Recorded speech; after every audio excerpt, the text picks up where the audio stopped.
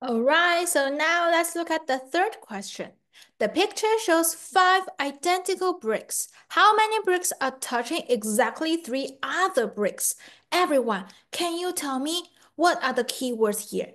Yes, we have 5 bricks, and what's special about the bricks? Identical. What does identical mean, everyone? Same, right? First of all, we need to understand the meaning for the words here. We have 5 identical bricks. And we want to know how many bricks are touching exactly 3 other bricks. We have one, and it is actually touching other 3 bricks, and exactly 3, not 2, not 4, right? So what should we do? Use our imagination and count one by one. For the first one, yes or no? Let's see, for this brick, it is touching this brick and also the 2 on the sides. And do we have any other bricks? No, so it's a yes, right? This one is okay. How about the middle one? Up and down, we have 2 sides touching the 2 bricks. And here for those 2, same, right? It's touching with a brick. So is that okay? No. How about the bottom one? Upside, we have 1 brick and we have another 2 on the sides. So it is also yes. And how about this brick? Look, yes, it is touching all the three bricks in a row, but don't forget, for this brick, it is also adjacent, right? Close to each other, so it's not. And how about this one?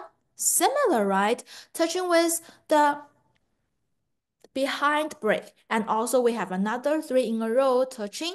So now we can see actually we have how many? Only 2. And also to solve this question, beside we can do it one by one. We can also think about it.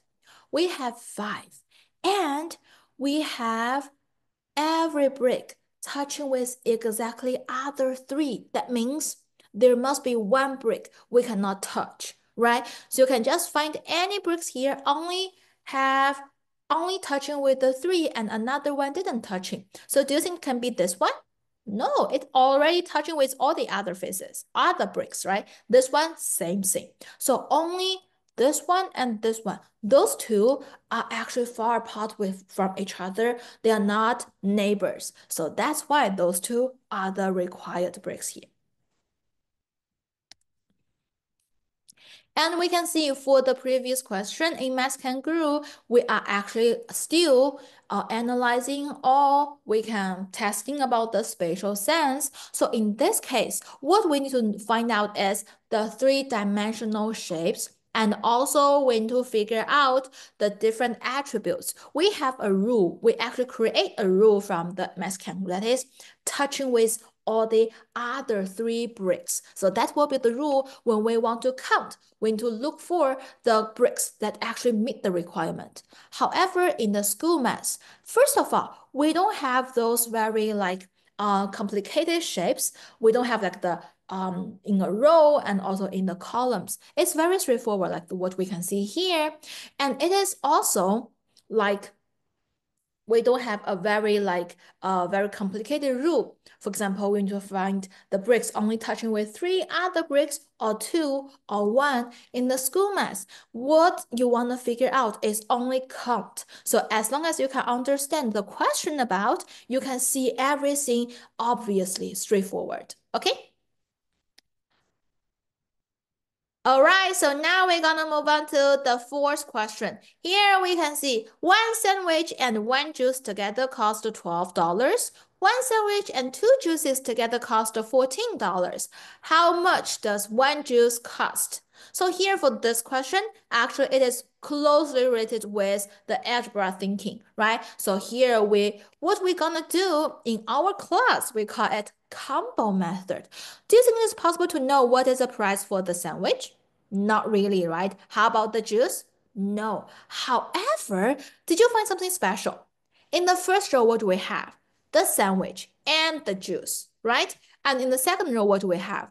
The sandwich and the juice as well. So here, if I regard it as a combo, what will be the price for this combo? 12, right? And if you look at the second row, can you find the same combo? Yes, right? If I box those two together, it will be 12 as well. But how come the total becomes 14? Why? What happened here? Yes, because I have one more juice, right? So that's why the juice gonna be 14 minus 12, which is 2. So for this question, actually all of the information in the question is shown in the picture as well. So as long as we understand the picture, we can figure out all the important information. And here we can use a method as combo method. Otherwise, you can also observe what will be the difference here. How come we start from 12 to 14? What changed? Yes, only by adding one juice. So it's also very obvious to see 14 minus 12, the $2 actually belongs to the extra one juice. So it's exactly what we want to figure out. And also we can see, beside the juice, do you know what's the price for the sandwich? Yes, right. So we know the sandwich is 2. Oh, sorry, the juice is 2. So for the sandwich, we just use 12 minus 2, that is 10. All right, so for this question, it's actually very, very Math Kangaroo-like. Why? Because it is actually related to the real life. It's like the word problems. And also we not only have the question, all of those information, we also have the picture. However, there's no difficulty at all in terms of the calculation level. So for this question, it's all about what we're gonna learn in the school as well. So it's about the algebra thinking as well as we're gonna solve with word problems. So we just need to see the example in the school math as a similar topic like the problem solving and also calculation together with a word problem. In the school, we can see it is very, very straightforward. We don't have a lot of information. The picture itself gonna explain a lot of things. And also, we can see everything is just one step. The two-step word problem only happens in the third grade. So that's why if we are in the first grade or the second grade, everything just one step. 13 minus 6, or we're gonna see 10 plus 11, right? So that will be the one-step calculation. And also we can see we don't need to analyze anything as long as we take a closer look at the addition or the subtraction sign, we can find the answer. So all in all, like for the recent days, we have talked about a lot about like the difference between the Math Kangaroo problems and also the school math problems. As we can see, actually the knowledge or the topic are very, very similar. The only difference is for Math Kangaroo, it's not about like copy the methods or just to do the calculation itself. It's more about thinking. No matter it is like the word problems or the spatial sense or anything else, it's all about we need to analyze the information and come up with our own number sentence and finally solve the question.